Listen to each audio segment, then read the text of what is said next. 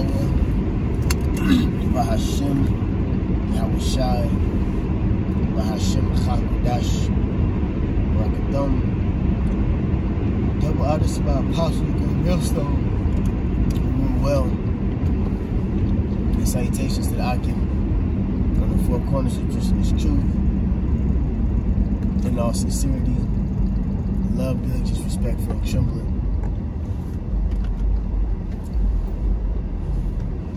This at times when we're coming back with another tremendous student knowledge through the spirit and power of Yahweh Bahashem Yahweh Shai.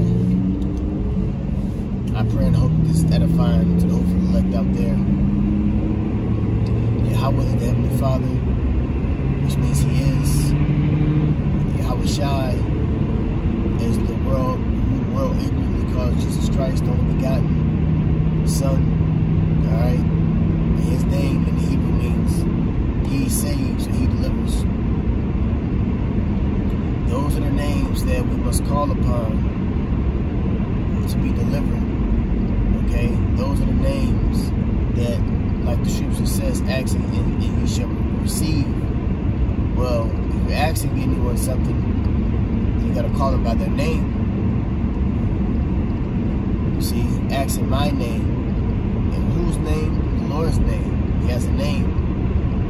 That ancient old name that goes back 2,000 years ago. Alright? And the Lord has, what the scripture says, He revealed His secrets unto His servants, the prophets. So the prophets, the men of the Lord, has been revealed a secret. And one of those secrets is the name of the Heavenly Father and the Son, Yahweh and Yahweh Shai. Yahweh meaning He is, Yahweh Shai meaning He saves. Where He coming to save and deliver the hopeful elect out of the 12 tribes of Israel. 12,000 out of each tribe. And you have the multitude. Okay? Men, women, children, believers, helpers. You know? The name is very, very, very important. But this is a rant/exhortation, you know. I'm on my way to the plantation, you know. I normally do a lot of lessons in the car nowadays because of my new gig, working a lot of hours, you know, take me through, you know, trying to get some sit-downs in. So I try to find time to, you know, do my in-house. I mean, what this is, my house.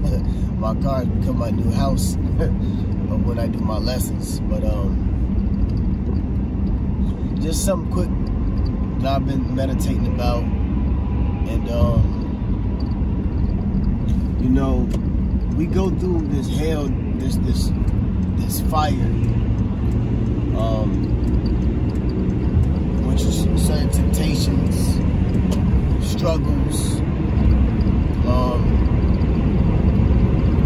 within ourselves, the world pressing down, and all of that is for a good reason. You know, it's to strengthen our minds, it's to strengthen our spirits. The scripture says, I believe in Corinthians, if I'm not mistaken, about girding up the loins of your mind. So, gird up the loins of your mind. So meaning, man up spiritually. Go to war. We are at, you know, a war right now. And we got to gird up our loins of our mind. Meaning, you know, we got to be soldiers in this thing, man. It's a pressure that comes from the world.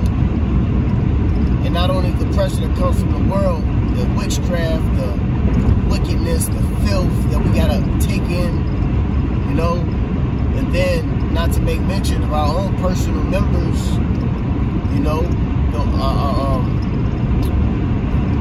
Paul spoke about in Romans the 7th chapter about the members, you know, warring against the, you know, the members of his mind, the law. I roughly paraphrase it like you brothers read and you sisters go and read Romans the 7th chapter, and it gives an explanation on how, you know, we fight against, you know, the flesh versus the spirit. That's what I'm trying to say. And we want to do the best that we can, but this flesh, man, this flesh gets in the way at times, you know. But like the scripture says, don't let your sins weigh you down. You know, we all fall short of the glory. Sometimes we will mess up, but that's where grace comes in, that the Lord has mercy upon us, and we can, you know, do better the next day. You know.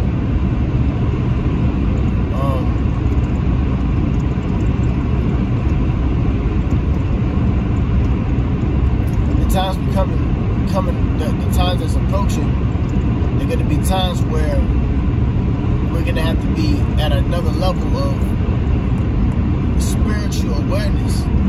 And that's what affliction, when you go through affliction, when you go through temptation, you know, when you go through a lot of situations, that's your experience.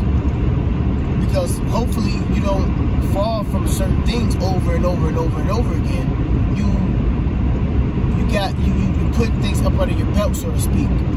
You know, like striving for masteries, in the sense that, you know, you defeated this particular thing, you know, then here comes the next trial. Now Yahushua went through that. Yahushua went through, it tells you that Yahushua went through,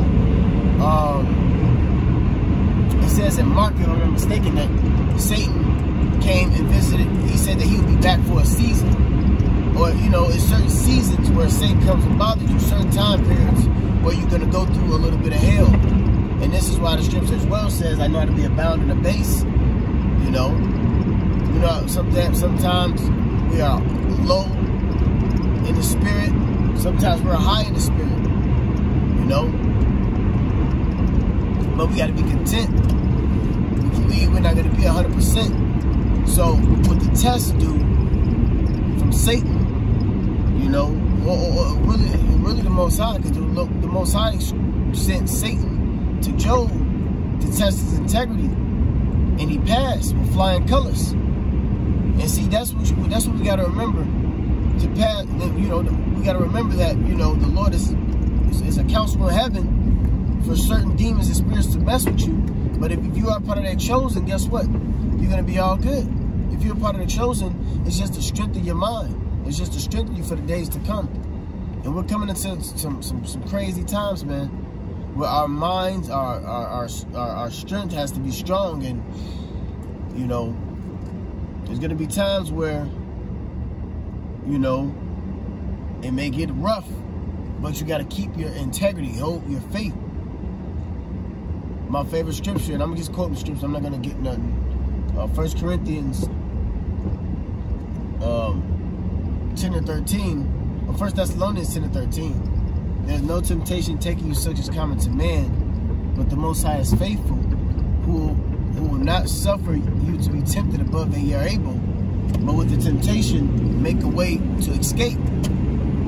So we're all going through some type of temptation, but the Lord always going to have a way of escaping. That's the faith and that's the hope. You know, it's the faith and that's the hope. So we just got to gird up our minds, and, you know, the Passover's coming up, and, you know, brothers, we feel a little pressure. We pray and hope that, you know, we are worthy.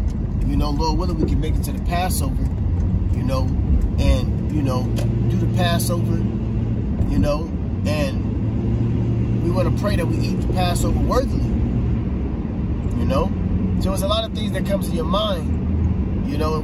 There's a lot of things that come in my mind. You see a lot of fallouts and Jake bugging out, and you understand that, damn, the Lord, you know, ultimately at the end of the day, with, you know, the back and forth, the, you know, the this and that or whatever it may be, with other, you know, people who dropped out and fell out, they bring up this doctrine, they bring up that doctrine, and we defend it and things like that. But, you know, if you are a real man of the Lord and you're experienced, you know, in the back of your head, it's like, man, I pray and hope that the Lord doesn't take his spirit from me, you know. So it's a constant mental struggle. This truth ain't for the weak, you know. This truth ain't for the weak, man. It's not. You gotta, you know, what the scripture says, you know, the flesh is weak, but the spirit is willing. You know? No, I'm sorry. Yeah, the flesh is weak, but the spirit is willing. It's another one that I was thinking about. I know Apostle Elder Rakhah, he makes mentions of this quite often. You know, we're weak, you know, in the sense to this world, but it says that the weak say I am strong. So, you know, in the case that we are weak, you know, but we're strong through Yahweh Bahashem Yahweh Shai. And that's why it's important to call upon those names, okay? Because if you say those prayers up to the Lord, you know, they will answer you. You gonna get your, you gotta read the scriptures and believe it. That the angels, Revelation 8:3, delivers up our prayers as a sacrifice to the Heavenly Father. And hey, if it's a sweet Savior into the throne, you know, the Lord will grant us, man. He'll grant us those, you know, wishes. So, hey, you know, I pray for the Lord to, you know, clear my mind, clear my thoughts, you know, that I can think, you know, soberly, you know, so I can think soberly. You know what I'm saying? Hold on, give me a second. I can't switch the thing. I ain't trying to make sure weirdos know where I'm working. I'm pre-recording. But,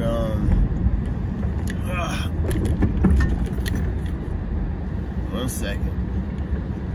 But, yeah, like I was saying, man, let the weak say I am strong, you know. And the strength is in Yahweh Bahashem Yahweh Shai. Okay? That strength is in Yahweh Bahashem Yahweh Shai, man. So, you know, now, you know, Lord willing, this is edifying. You know, I'm really just, you know, talking. I guess I'm just expressing myself at the moment. So, Salakia, you know, sometimes you just got to have a little mini rant. You know, you got to think out loud. Just hit record and just, you know, maybe I won't even upload this. You know what I'm saying? I just putting it in my mind that, you know, we got to continue to fight, you know. Well, since I am part, let me just grab something real quick.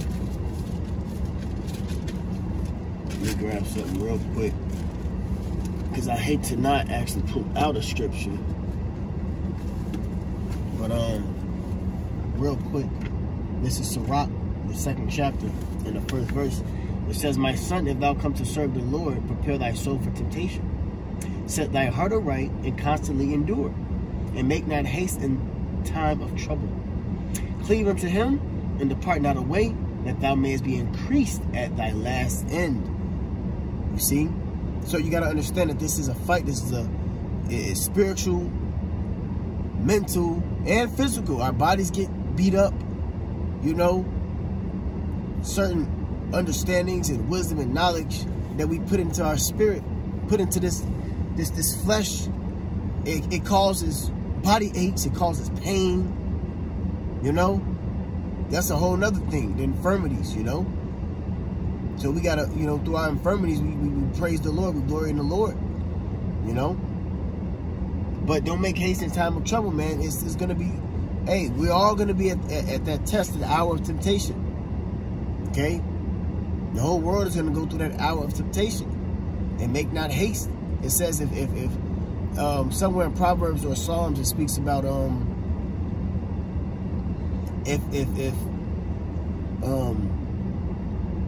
if you faint during adversity, your strength was if you something about adversity and your strength. Man, I hate to quote or scripture wrong, but it's like it's in my spirit. I know what I want to say, but I can't verbally put it out. Oh, man.